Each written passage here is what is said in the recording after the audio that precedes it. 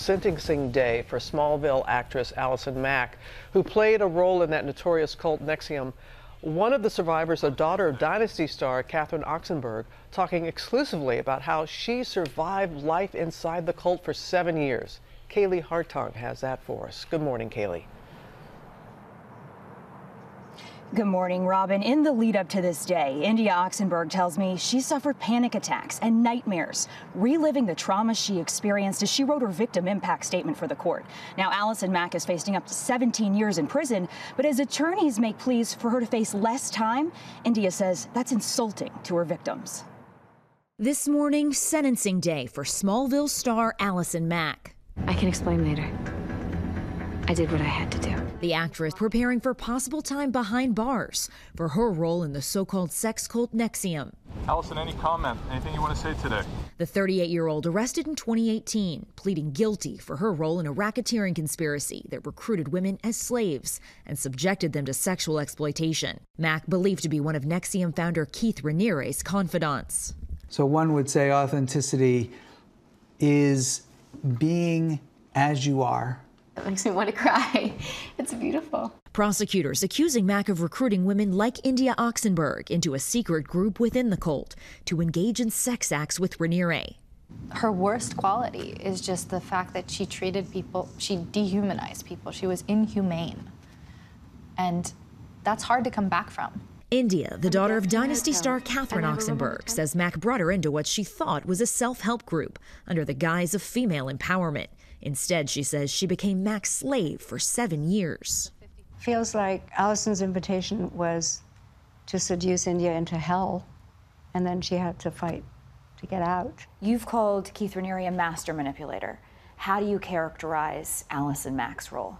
I'd say she was the most charismatic co-leader that anyone could ask for. In a new court filing, prosecutors say Mack deserves a reduced sentence for her cooperation in the case against Raniere.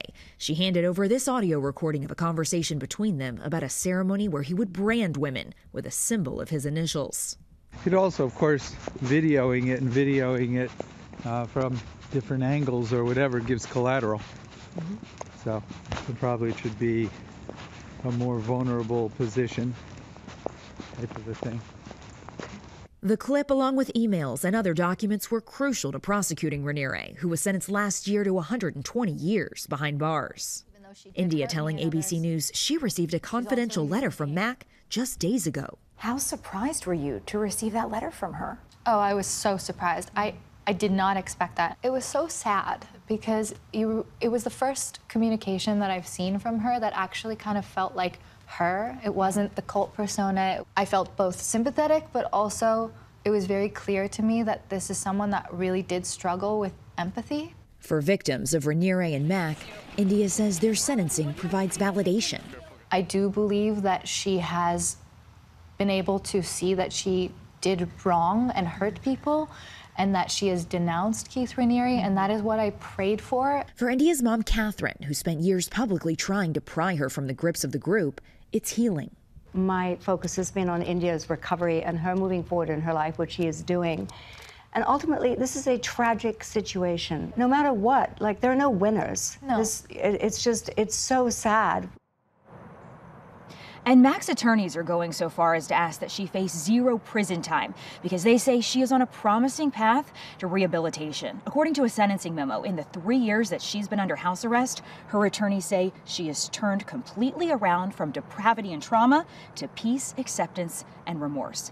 India says that letter she received from Mack, it supports that, but that doesn't mean that Mack's victims suffered any less. Robin. No, it does not. Does not mean that they suffered any less. She is right about that.